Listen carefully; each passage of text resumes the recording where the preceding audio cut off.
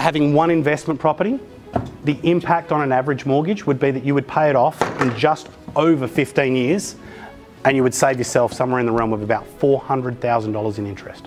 You have 3 investment properties doing this and you can pay a normal $500,000 mortgage off in less than 10 years, saving over $500,000 worth of interest. It's all the exact same money, it's just structured differently about how it goes through your investment strategy.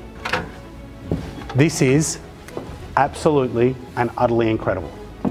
If you want to be able to pay your mortgage off in no time at all, our clients have been using systems like this for decades to do it very, very quickly.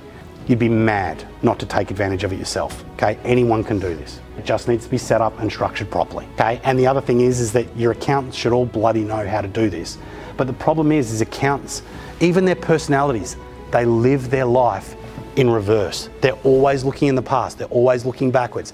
Accountants don't ever look forward. They never come to you and go, hey, let me tell you something about how we can save you 100 grand in tax next year. They don't do that, right? You just give them all your paperwork and they just do the best to save you what you've given, what's already happened. Okay, this is why you've got to be thinking forward.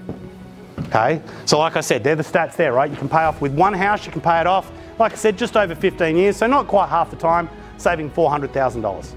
I mean, who here would like to save 400 grand off their mortgage without paying a single cent extra?